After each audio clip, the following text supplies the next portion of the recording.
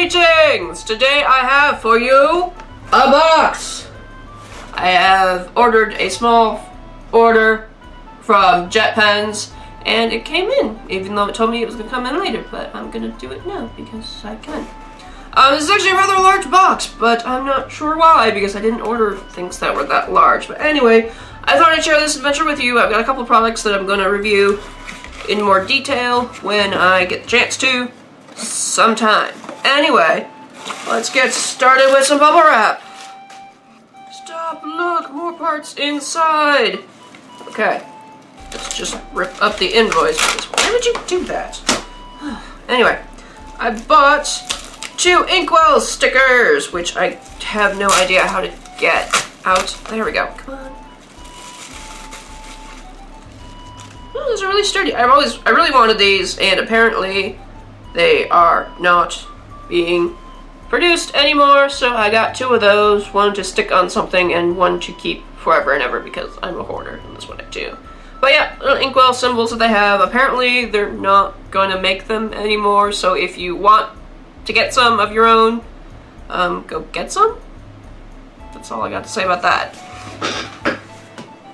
We have, yes, this one.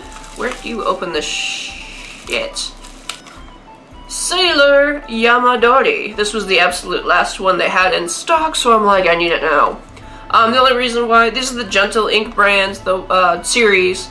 Reason why I got this one is because this one looked very interesting on the sample swatches. I really wanted to try this one out. It looks like copper patina or some form, and it's got like fill instructions on the back, which is really spiffy. I'm gonna try to open this box without destroying it. Maybe, I don't know, you can never get your fingers in there. There we go. It's really, really pretty packaging, and I'm gonna go over this ink in more detail when I fill it up. But that is just a very pretty glass bottle. It's so pretty. So cold too, it's winter out. But I can see the very blueness happening here. But yeah, I'm gonna go over that in more detail. Maybe this is what, that's a lot larger than I thought. Maybe this is why I have a huge package. This is the Kuretake envelope stencil thing because I like making my own envelopes out of fancy paper. This is the Western version. They have a Japanese version as well. It's got like instructions on the back. You can kind of see the envelope. You can do it in a variety of sizes, how you need to. It's kind of self-explanatory how to use it, but if you want me to go into a more detailed video and make envelopes, I have this spiffy wrapping paper that I got from a stationery store that has since closed, which upsets me. But it's basically macarons and donuts, and I really love it, and yeah. So if you guys want me to do a more detailed tutorial video on this, let me know in the comments down below, and I will make that happen for you guys. There's a lot of bubble wrap in here. Next up, we have, what is this?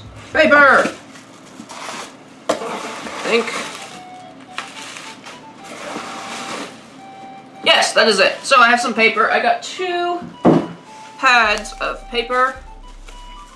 Let's see. So much bubble wrap. That's one thing you gotta say about JetPens is they certainly packed it nicely. Alright. So I got 2 different letters, letter papers. I got Strathmore Writing, which I'm going to test that out for you guys in a future video. I got it in blank, even though I have horrible, horrible line structures and ability to stay straight. But I got blank. Wait a minute. 50 line sheets?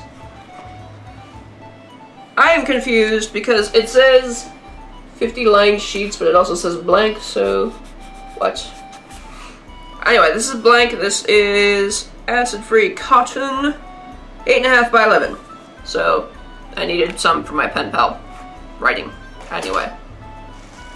Then I got this airmail pad, which is slightly smaller, and this one is kind of similar to Tomo River, and on the pictures, it actually looked more like vellum, but it doesn't appear to look like that now. Oh, that's cool.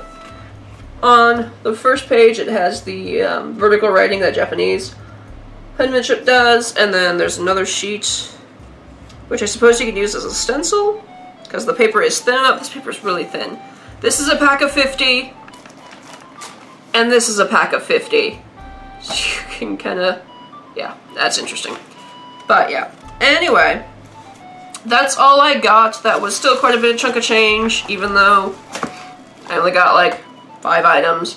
But I wanted to share with you guys because I was really excited about getting stuff. And so, thank you guys for joining me on this little stationary adventure. I will have those videos up when I can get them up. On a Wednesday, because it's pen stuff, and I do my pen stuff on Wednesday. But yeah, let me know, have you tried any of these products before? Let me know what your impressions are before I do my thorough reviewing things. And of course, if there's anything else that I need to be trying out right now, feel free to leave me a comment down below, and I will see you next time.